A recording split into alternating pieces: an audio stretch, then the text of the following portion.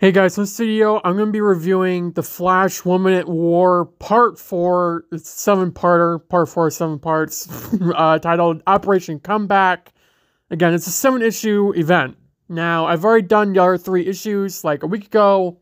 I didn't feel like really uploading earlier this week and needed a little break, so that's why it's out now. My plan is to do Part 5, 6, and 7 tomorrow on Friday. Assuming things go the way I hope they go, we will be done with this 7-issue event tomorrow, Friday, most likely by Friday night.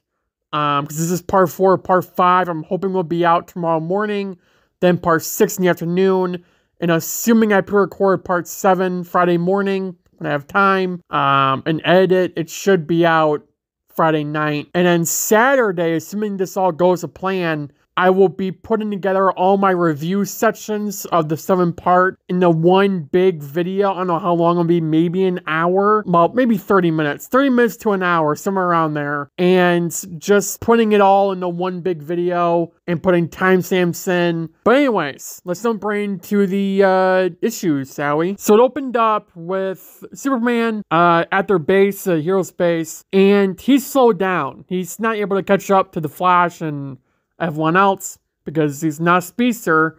However, he is slowly advancing his speed here. But again, it's different because Barry and the other speedsters were forced in their super speed.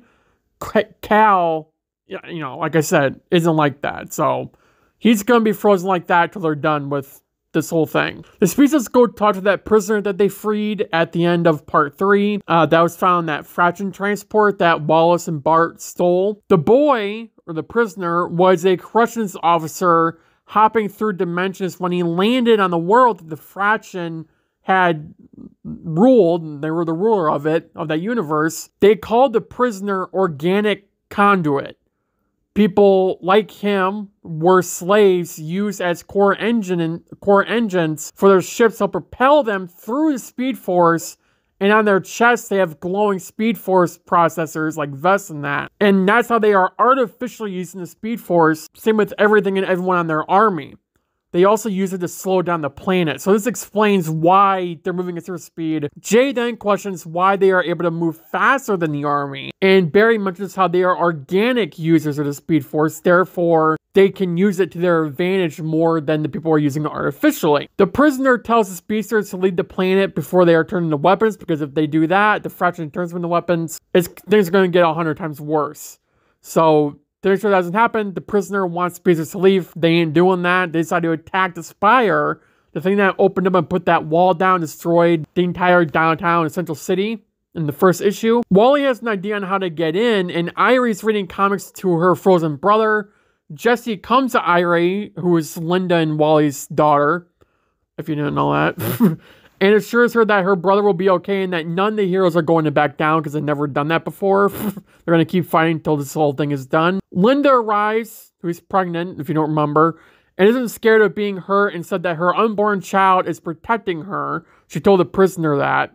The former prisoner. Goes to the speed lab where the speedsters turn Barry's lab into a makeshift mechanic and they fix Wally's old car. They put one of the fraction's engines and they plan on driving that car into the Spire. If it works, the conduit should turn the engine into a bomb, which will then obviously cause a massive explosion. The Speed Force should protect whoever's driving the car from the explosion thanks to their Speed Force aura and the friction barrier around them. In this case, Wally demands that he drives the car and does the mission by himself so that no one else gets hurt in case things go south, because he'll need to phase as soon as the explosion hits so he doesn't die. Jay and Max scout the base and Jesse and Irie take down some of their forces.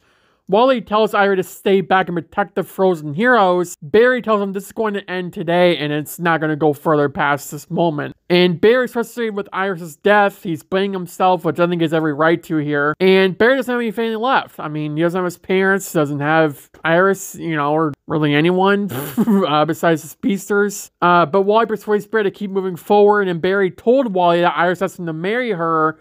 And it was revealed that Barry was going to propose to Iris later that night. So they both were going to propose to each other at the end of the night. And Barry had a ring on him that he kept on his suit, his belt area. Kid Flash and Impulse rush into a convoy leaving the Fraction base. Wally attacks and blows up the tank, forcing the wall to open up, which is what they use with Jay, Max, Bart, and Wallace. Then all rush in, hold the wall open as Wally starts up his supercharged car and runs into the wall, or starts driving towards the open wall. Jay was then stabbed by the Admiral, and he captured the 4 heroes. Miss Murder ends up infiltrating the home base, and the plan wasn't a front-out attack like how they led to believe. On the other side of the base, Linda and Jesse are holding the wall open so that Wally can drive that car in. So what Jay, Bart, Max, and Wallace were doing was just a distraction. They knew that they would catch on to what they were doing, so they planned for another attack on another side of the wall, which is pretty smart, but it didn't work because the Spire, they had turrets around the Spire that were firing at the car, but the Speed Force energy around that car and Wally, just bounced off. So the Spire then opened fire on the car and it vaporized Wally and the car, presumably killing them, and then it said that diffraction is stronger than anything or anyone alive. And the issue ends there. This overall was a very, very, very good issue. And I do think that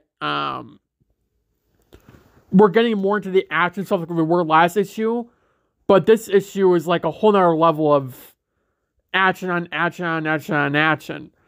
I do think the opening could have been a little bit better in that regard, because we were kind of just like, you know, explaining, which was needed, but it would have been cool if they kind of like showed some like flashbacks in that, you know, just like showing them being, you know, these organic receptors or conduits, and, you know, how they actually captured all these prisoners and abused their energy to become a part of Speed Force.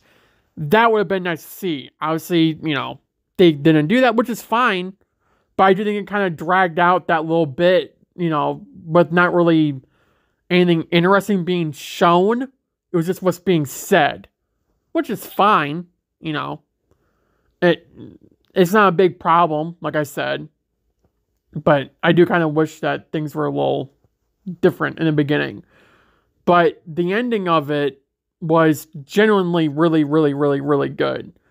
And the action that they put in there, what they showed, what they said, was really cool. I am kind of curious, though, what's going on with Wally, because as far as I'm aware, he ain't dead.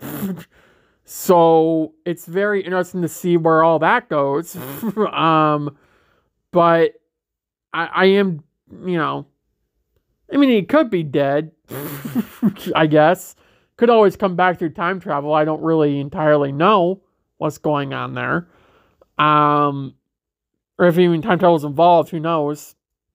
I would assume that there will be time travel in this because the entire city's pretty much like under ruin right now, isn't it? Or at least downtown of the city. So unless they're going to magically fix that and bring back 100,000 plus dead people, I think time travel would need to be involved here. So if Wally is in fact dead, they could bring him back through that. You know, I wouldn't mind that. But overall, this issue was probably like an 8 out of 10. It wasn't better than the other 3, but the action stuff in this issue carried it. Like I said earlier, we got the explanation stuff out of the way already, right? I am glad that they explained the Speed Force stuff that was needed. But it was needed 3 issues ago. Or 2 issues ago, sorry. The first issue was like, you know, opener. The second issue, they could have put this in there, or even a 3rd issue.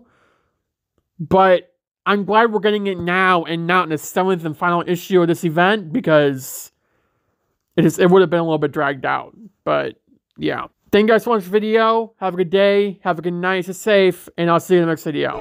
Bye, guys.